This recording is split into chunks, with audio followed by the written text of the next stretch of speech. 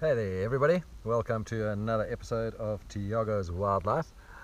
Today I'm going to show you the whoa, that was quite a strike, the two most common garden snakes of southern Africa. The first one that I'm going to show you is the brown house snake. Now please notice that brown house snakes are not plain brown. There are many brown snakes in South Africa, and a brown house snake is one of them, but it has white eyebrows and often markings on the body. These snakes are found throughout southern Africa, and they get to about, average length is around half a meter, but in KwaZulu-Natal, the east coast, they can get to quite a bit over a meter. These are incredibly beautiful snakes, almost like our own little mini pythons. They love to eat rodents, that's their favorite food, but they also prey on lizards, occasionally frogs, and they have even been known to eat other snakes. They are completely harmless constrictors.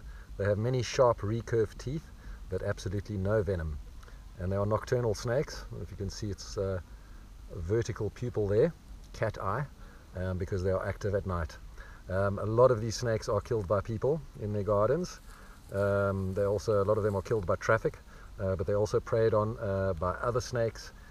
And fly. Oh, almost got it striking again. There we go, striking. Oh, there we go, quite an impressive shot there. Whoa, see, almost got me there. Now if it were to actually latch onto me, I'll just get a few little drops of blood. You don't even need a plaster. So yeah, these are great snakes to have around for rodent control. Okay, and the other snake that we've got here, geez, I just love these brown house snakes. They are fantastic. I don't know if you are getting to see this iridescent blue sheen that it's got in the sun as well. Incredibly beautiful snakes. Okay, and like with all snakes, in case some of you don't know, snakes smell with their tongues. This is why it keeps flickering its tongue out, trying to gauge what's going on in its environment. It doesn't have great eyesight. Okay, there's our brown house snake for now. Let's put you aside, go release you a bit later.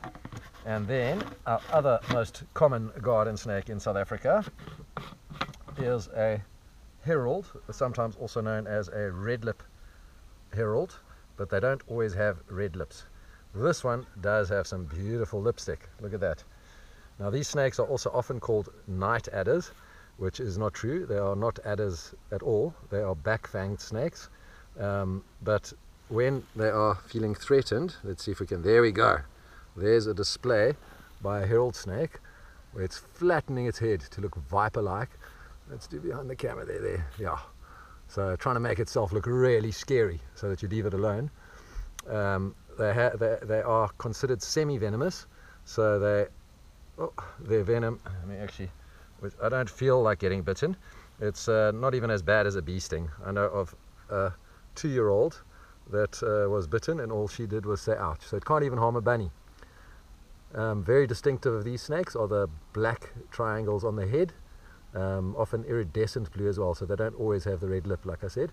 They also often have white speckles on the body.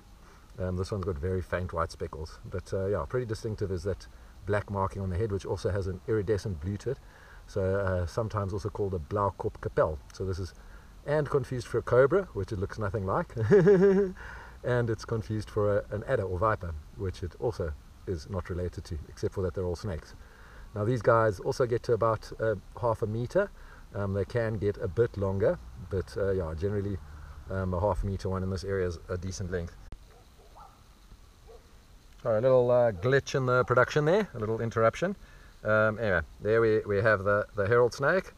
So you should be able to, hopefully next time you see one of these amazing snakes in your garden, this or the brown house snake, you will realize that it's fine just to leave them alone and let them do their thing. Yeah, beautiful snake. Okay, thank you so much. I hope that you enjoyed this educational episode of Tiago's Wildlife. If you did, please remember to like, comment and subscribe. Help me grow this channel and bring you more educational episodes about the amazing species of snakes that we find here in our beautiful South Africa. Okay, keep well.